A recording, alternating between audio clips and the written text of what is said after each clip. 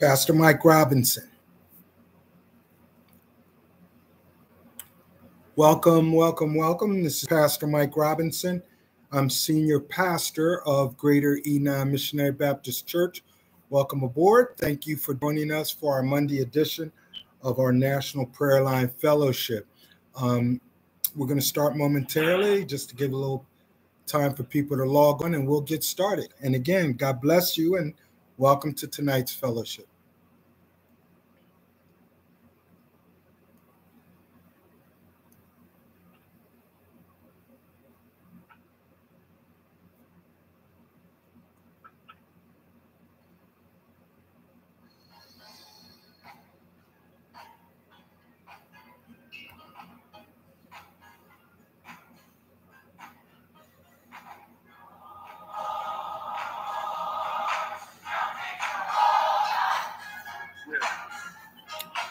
Hey, Reverend Fred, how you doing, sir? We're going to get started in a few minutes. Just going to give it one more minute and we'll get started.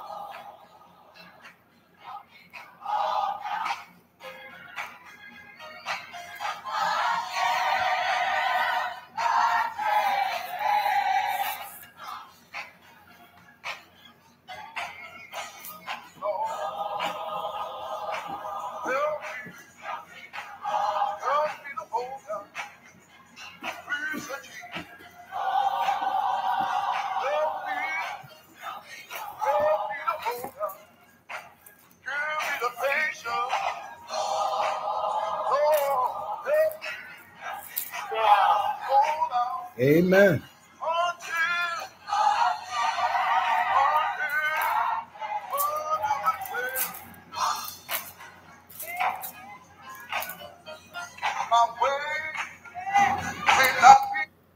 Good evening, everybody. This is Pastor Mike Robinson. Welcome aboard. This is our Monday edition of our 6 o'clock Bible and Prayer Fellowship. And I'm joined by my clergy partner, my big brother in ministry, Reverend Fred Robinson, Associate Pastor of Greater Enon Missionary Baptist Church. And we thank you all for taking time out to give God a priority in your life. And so we don't take this for granted that you're joining us tonight. And we thank you for the fellowship. Reverend Fred Robinson, can you open us up in prayer, please? Heavenly Father, once again, you have allowed a few of your believing children to come into fellowship and to worship with you tonight on this prayer line.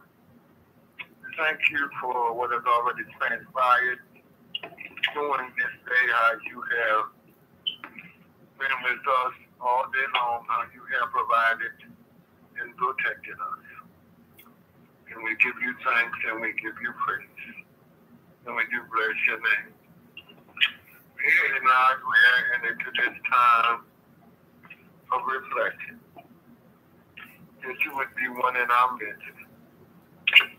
That you will allow your spirit to reign supreme. That you will allow it to saturate everyone who will be on this prayer line. Whether they'll be participating or just being ministered to. But to guide and protect us, and allow one of your servants to give us what God has placed on his heart, that we all may benefit Good evening. from it. And we bind anything that will come against it. We bind it in the name and in the blood of Jesus. So have your way now. Let your kingdom come. And let your will be done. And the praises will be thine forever.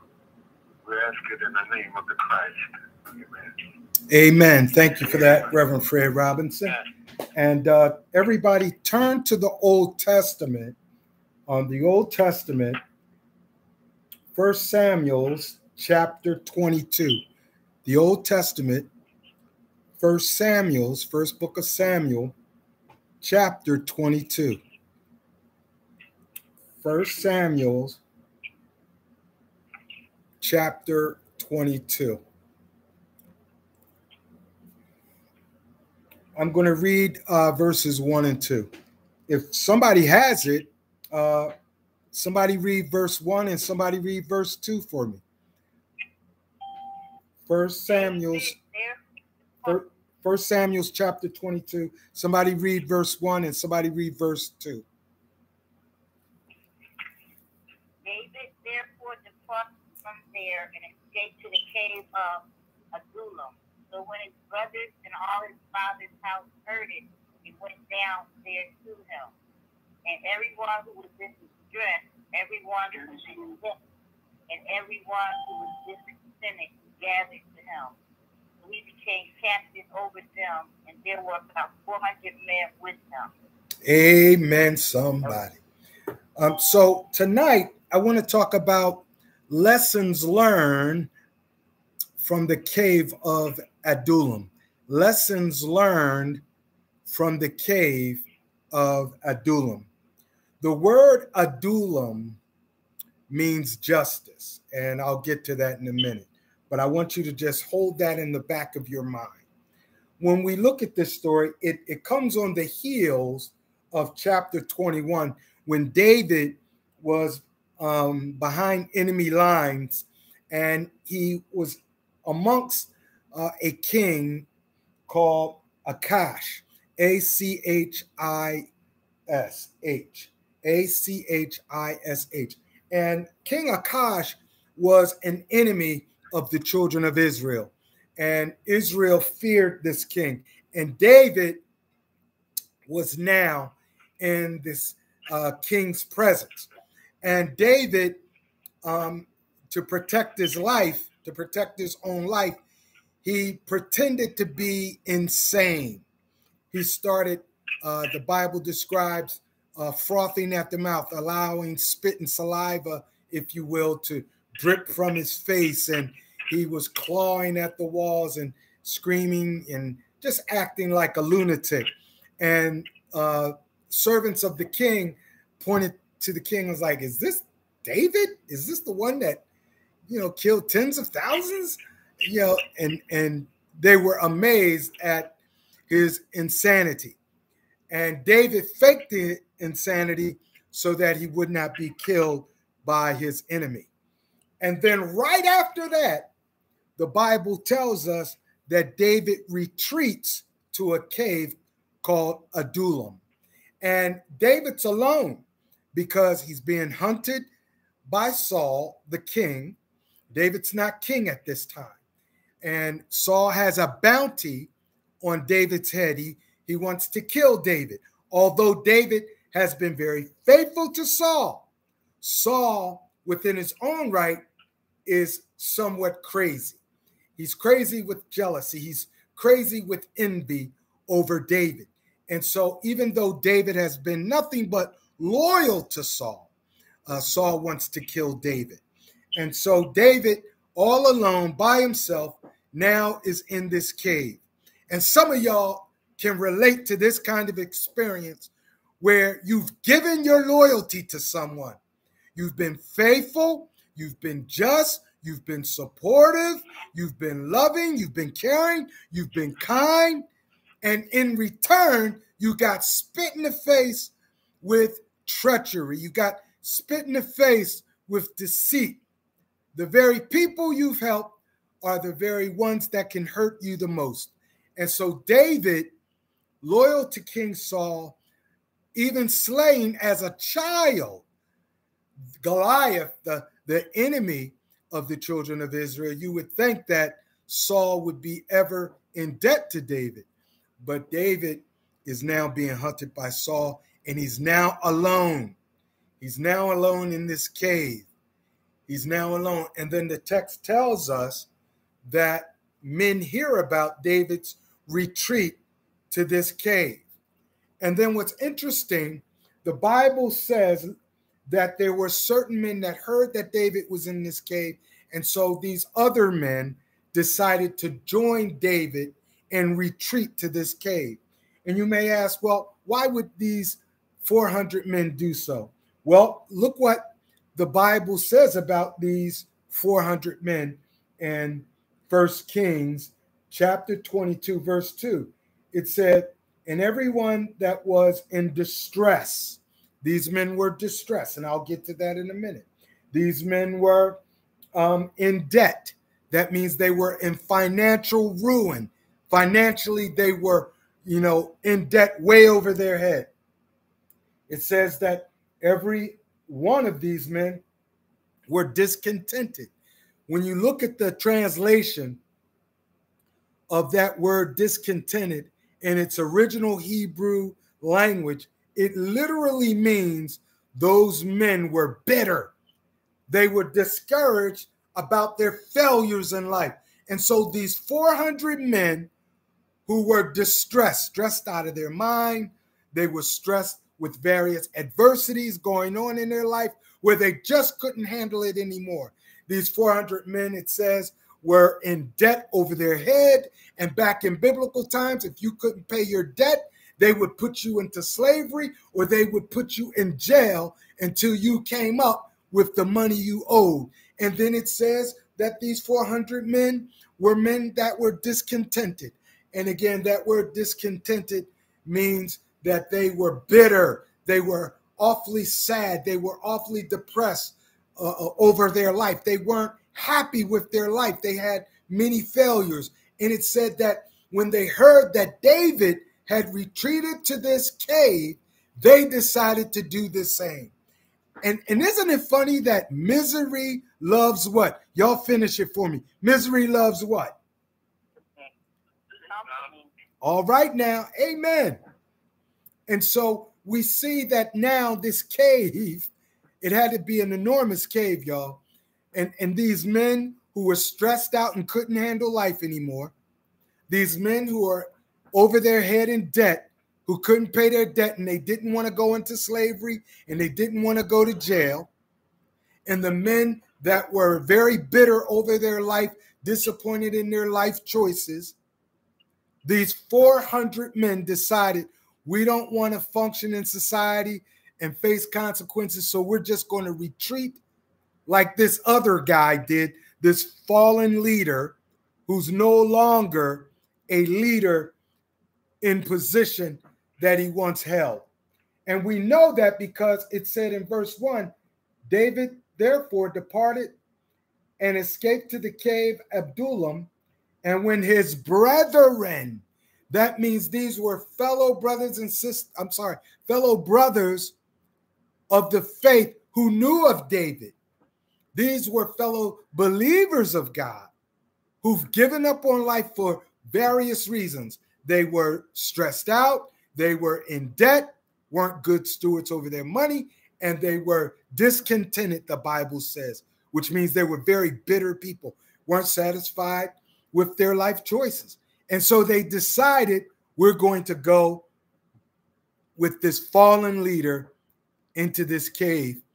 And so they're all in this cave. Now, I look at Adullam, when I look at these two passages of scripture, I look at Adullam as a place of retreat, a place of refuge, a place of rest, a place of rejuvenation, and a place of restorative justice. That's what I see in the text. When we look at the text, we see that broken men hear of David's residency in the cave of Adullam, and they gather with him. These were broken men, men that were distressed, men that were financially ruined, men that were hopeless because they were bitter over their life choices, discontented. And I shared with you that misery loves company. We have to be careful and not let our emotions and our life circumstances to dictate how we react. We should always be consistent in our faith. Whether we're going through good times or bad times, we should always be loving God. We should always be trusting God. We should always be going through hard times with our head up, knowing that we have hope in Christ, and that the Bible tells us that that the brothers and sisters are seen by God, and God knows the very hairs on our head, and that God has never forsaken his own, so we can trust that God knows about our circumstances, and that we can hold our head up and shoulders back, knowing that God has the ability to turn things around. Weeping may endure for a night, but joy does come in the morning. And so, amen, we got to hold on to that. And so these men, they were full of misery. And they decided, well, if our leader is going to retreat and tuck his tail between his legs and retreat in his cave, well, let's just join him. Not joining him in encouragement, but joining him in misery. It would be different if those 400 men who knew of David's triumphs, who knew of David's achievements, who knew of David's status, who was second in command with the king before the king turned on him. You would think that they would go in and encourage the man of God. But what do? They wallow in misery with him. They don't go to the cave to encourage him. They go to the cave to wallow in their misery, their collective misery. And what's interesting here is that, here it is, the world may forsake you and I. The world may come at you and I from all angles. The world may want to kick us to the curb, but God is always faithful to his children. Amen, somebody. Hallelujah. God loves us so much. I want y'all to hold on to I know y'all hear me say it all the time, but I'm saying it all the time so y'all can hear this message resonate in your heart during those times and during those seasons of life where life is kicking you in the gut, where life is kicking you when you're down, so that you can resonate in your heart what I'm telling you tonight, that God is always present in your life. He will never leave you nor forsake you. And because of that alone, God is able to turn your circumstance around. Hallelujah. Hallelujah. Hallelujah. And though the world may be harsh when you're down, because if I'm in debt over my head, your debt collectors don't care that you got to put food on your table first before you pay them. The debt collectors don't care that you got children that you got to support before you pay them. They just want their money, and they can be very cruel and tenacious about getting it. The world doesn't care that you're stressed out of your mind, where you're in distress over death of friends and loved ones, distressed over complications in relationships, distressed over work situations. The world doesn't care. The world will kick you while you're down. The world doesn't care that you're discontented. The world doesn't care, here it is, that you're bitter over the bad life choices that you made. And sometimes you beat yourself up, and sometimes you feel like you're not even worthy to be in society, that you're not worthy to lead a family, that you're not worthy to be on the job doing the things that you've been assigned to do, that you just don't feel worthy because of the bad choices and bad decision making that you've made. The world will kick you while you're down. But understand, my friends, that God is our faith, that God is our hope, that God is our love. And as a result of that, all things are possible with God. Amen, somebody. Hallelujah. Look, the cave of Adullam, these 400 men that knew of David, if they were in their right mind, those 400 men would have went to that cave to encourage that man. But because we sometimes allow our life circumstances and our life choices and the adversities that we're going through, whether it's distress, whether it's financial ruin, or whether it's discontentment, you pick your poison. Whatever the adversity is that can sometimes get us down in life, amen. Understand this, that the cave of Adullam isn't a place of residency. It is a place that is for rejuvenation. It is a place that is for rest. It is a place for restorative justice. It is a place for retreat, not a place of residency, but it is a place so that you can regroup, so you can come back stronger than you were before. Amen, somebody. Hallelujah. Hallelujah. Hallelujah.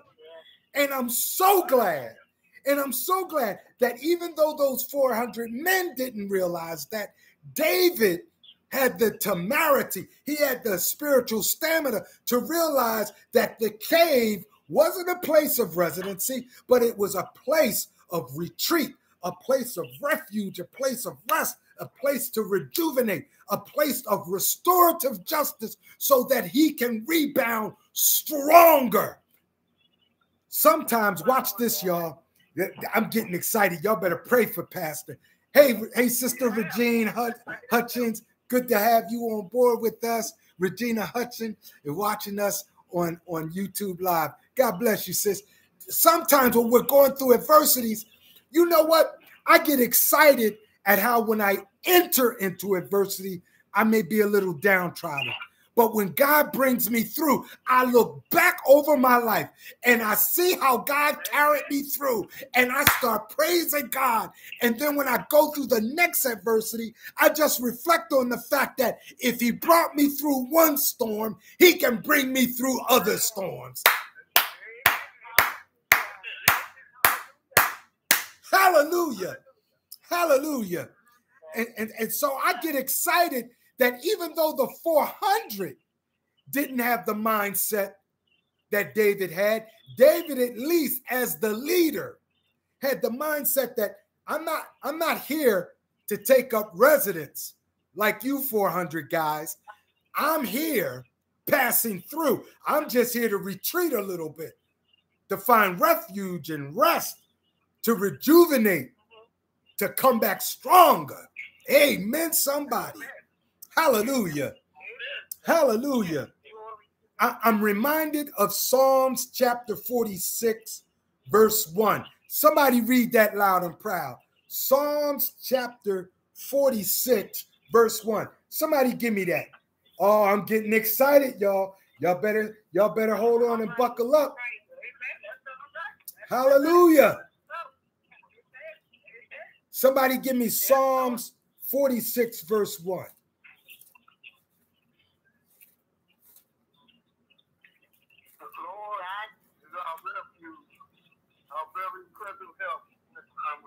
Hallelujah. Hallelujah. And David understood that. That was an intimate word of God that David intimately embraced. That God is a refuge, a place where I can find safety. And God is our salvation. Hallelujah. He's a present help in time of trouble. And David knew that intimately. For the Bible tells us that even though David was a very flawed man, he was not perfect by no stretch of the imagination. But one thing that the word of God says about David is that he was a man after God's own heart. And we all should have that testimony, my friends. We all should desire to be like David, to be men and women and children of God who are after God's heart. Amen. Hallelujah. And so David realized the cave of Adullam, I'm not taking residency here. This is just a place I'm passing through.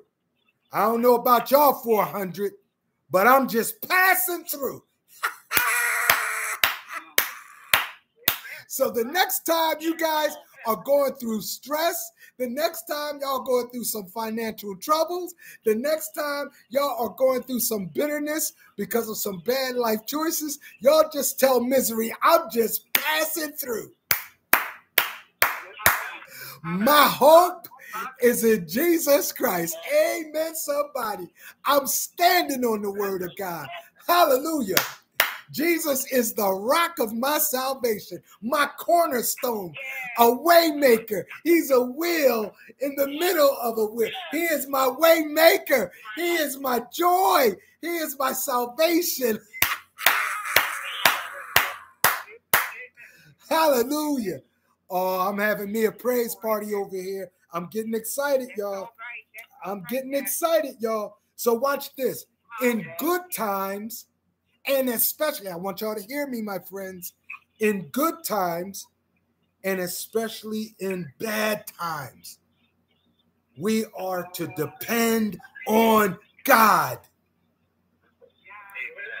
In the good times, when everything's going my way, praise the Lord.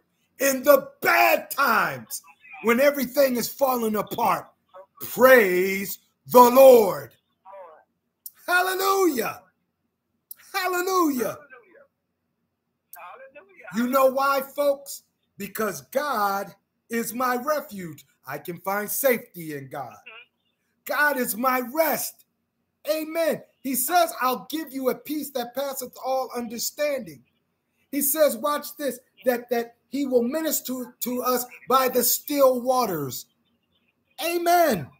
He gives us rest. God is a rejuvenator.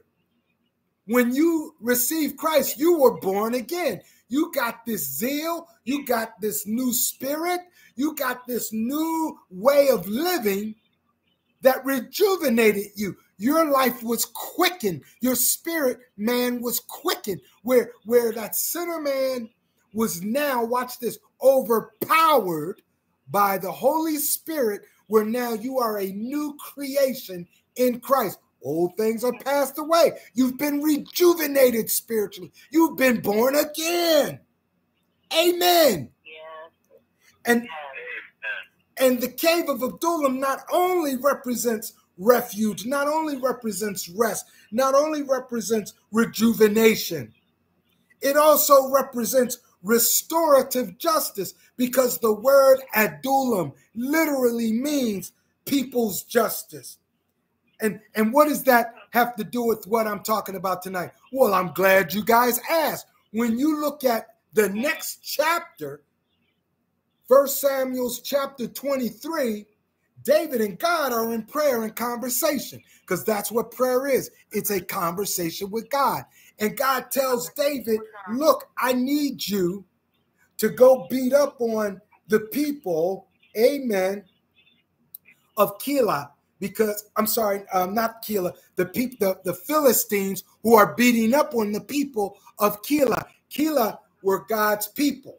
But they were being beat up on by one of the enemies of God, the Philistines. And God tells David, I need you to leave this cave, and I want you to take these men, and I want you to go beat up on the Philistines to rescue the people of Keilah. And God says, you mean these guys, these cowards? Because the Bible, when you read chapter 23 of 1 Samuel, the chapter literally tells you how the men respond. They was like, you mean you want us to fight the Philistines? They were scaredy cats. They were cowards. But then David ministered to them, and they said, well, if you say so, we're going to do it. If God called us to do it, we're going to do it. And they did what God said, and they conquered the Philistines. What am I trying to say? They came to their senses and realized this man of God who was once alone, who was once in this cave, who once had some defeats, who once was down, he's now up again in the Lord. So they remember how God stood mighty with David and how David stood mighty with God. And now David is rejuvenated. He is restored. And here's the restorative justice piece. God restored David so that David would bring justice to the people of Keilah.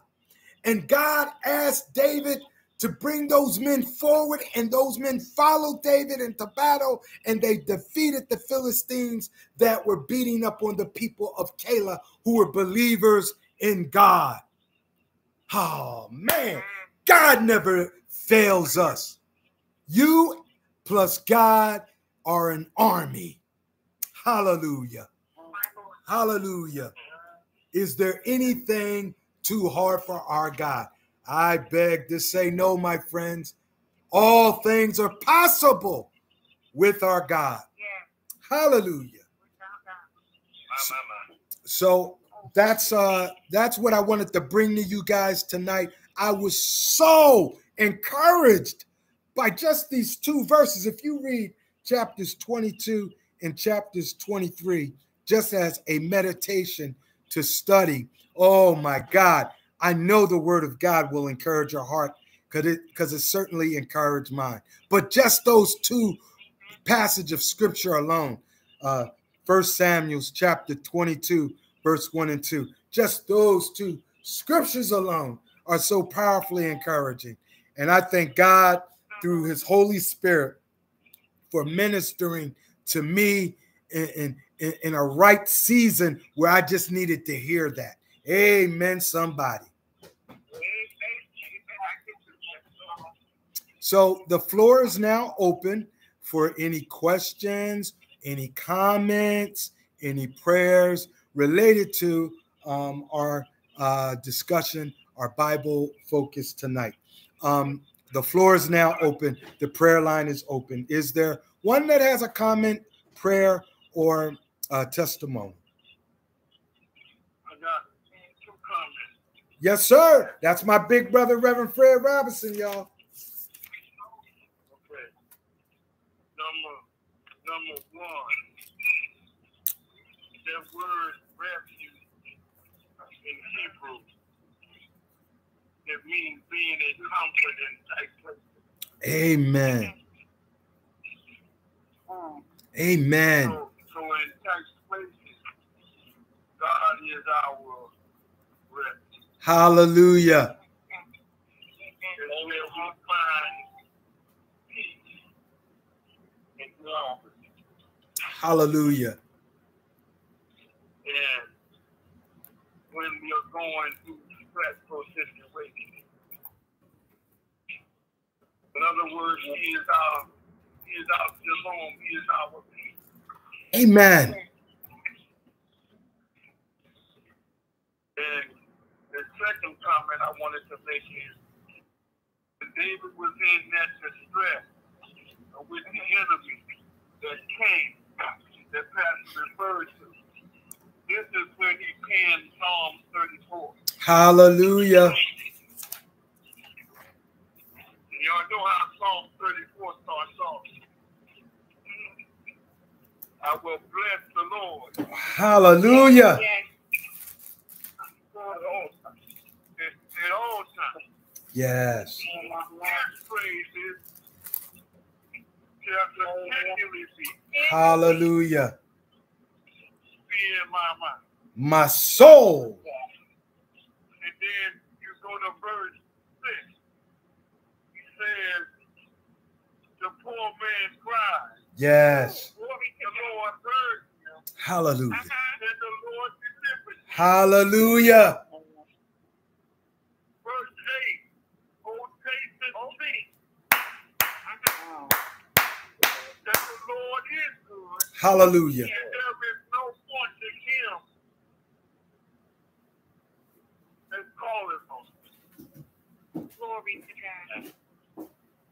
Amen. Go to these 2 comments I wanted to make. He penned that song in the midst of all of that. Come on. He penned Psalm 34. Hallelujah. It's so great. In other words, David is saying, no matter what situation I'm in, I'm going to praise God. Hallelujah. No matter what, I'm going to praise him. No matter through the storm, through the storm. Doesn't matter what the circumstance, I'm going to praise him. Come on, Rev.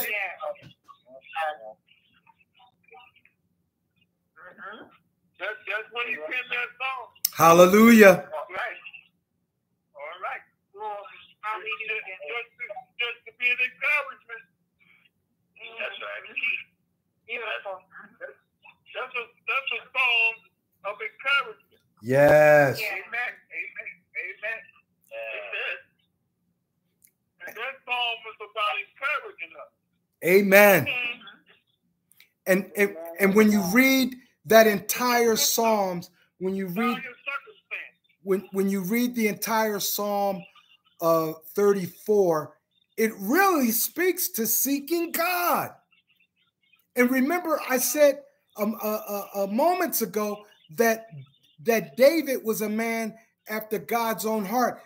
Psalms 34 is literally, when you read it, not only about encouragement, but it's about seeking God. Hallelujah. Hallelujah. No matter what the circumstance.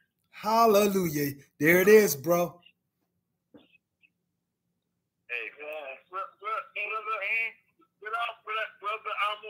Whether I'm on the sunny side or whether it's raining on my parade, I'm going to bless God. Amen. At all times. At all times. There it is. There it is. No matter whether it's raining or the sun is shining, I'm going to praise you. Amen. Amen, Pastor. And then I'm going to let others know. Hallelujah. It's a myth. Those 400 people, just imagine writing this psalm and reciting this psalm in the midst of those 400 men. Hallelujah. Glory. Hallelujah. And look how one man's circumstance of being down and out, but trusting the Lord nonetheless, how that influenced the 400. Don't think that because you're alone. David was alone in that cave, but guess what?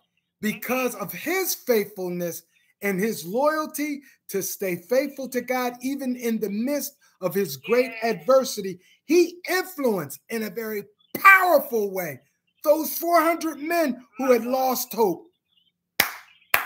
Think about that the next time you think that you don't count to your family, or you don't count on your job, or you don't count in ministry, or you don't count in your community. David influenced those 400 men who contributed to the victorious defeat over God's enemies, the Philistines. One man did that. God used one man to change the hearts of 400.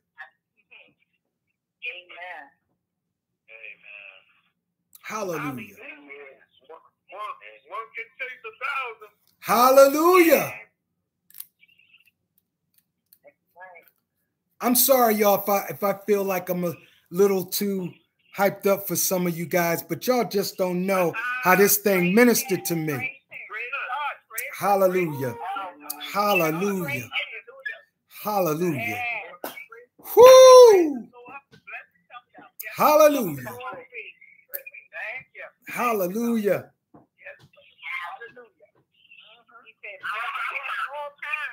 Hallelujah. Whoo! Boy, I feel like I need to run around. Woo! Woo! The anointing. The anointing. Hallelujah. Hallelujah. Woo! As a way of a testimony, I remember one time, in my life that, I was in bankruptcy, between jobs. I didn't know how my bills was going to get paid. I know where my next deal was going to come. I was sitting in the house in the front room, and just like, what I'm going to do, guys, what I'm going to do. What had me to go. I remember those days. Hallelujah. And all of a sudden, heard in my other voice that said, go to Jefferson. Go to Hallelujah. Jefferson. got the job. You know what I mean? So I was like, thank you, God. You know, that helped him. I had a job, but everything was just topsy-turvy, upside down. Don't know, you know. Hallelujah. And I heard a voice say, go to Jefferson. Then Jefferson got hired as a part-time agent. I just thank God. Hallelujah. Thank God. I've been in those situations where we just know where our next meal is coming from, what our next, you know, what to do in that situation. Thank God for the money. Hallelujah. I want y'all to write this down. I'm sorry, Deacon Ray. I'm just saying, give God the glory. Amen, brother. I want y'all to write this down. I want y'all to write down Jeremiah 30, verse 17, and Jeremiah 31, verse 3. Now, as Deacon Ray just said a moment ago, how there was one period of his life, one season of his life, where he was going through some financial adversities and other adversities, but how his faith was strong and how God brought him through all of that. Now, listen to this. When you look at Jeremiah 30, chapter 30, and Jeremiah chapter 31, it speaks to restoration. How when we're down, how when we're out, how when we're distressed, when we're financially drowning, when we are bitter from bad life choices, how God can turn things around. The Bible teaches us that, look, the years that the cankerworm and the locust have eaten away, God can restore that. God can bring back in an abundant way the things that the locusts and the cankerworms of life have eaten away. Look at Jeremiah 30, verse 17. It says, "For I will restore health unto thee, and I will heal thee of thy wounds, saith the Lord, because they called thee an outcast, saying, This is Zion, whom no man seeketh after." God will not be mocked. God is not going to have his people out there begging bread. God is not going to have the enemies speak bad of him and his people. God is going to intervene when we cry out to him. God is going to intervene when we repent from our wicked ways and bad decision making, and we come to God and we ask God to change us and rearrange us and to encourage our heart. And then when you look at Jeremiah chapter 31, another chapter that speaks to how God does restoration. Look at verse 3 of Jeremiah chapter 31, verse 3. "The Lord hath appeared of old unto me, saying, Yea, I have loved thee with an everlasting love. Therefore, with loving kindness, I have drawn thee." God will never leave us nor forsake us.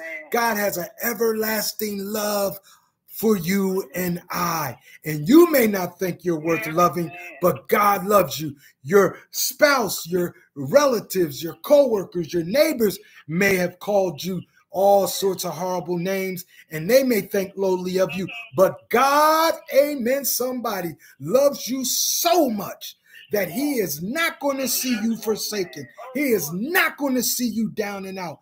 God will prevail in your life. Amen, somebody. This was meant for somebody. This was meant for somebody tonight. Hallelujah. Hallelujah. Hallelujah.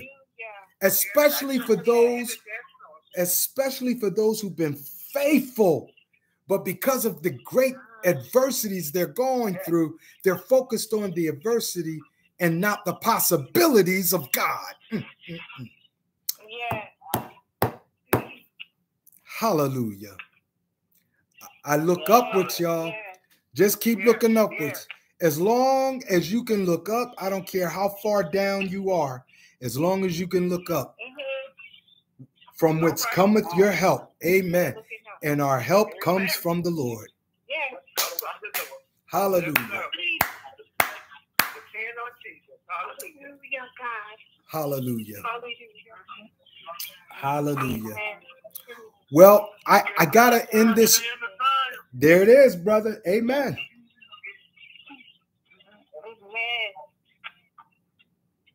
Good evening.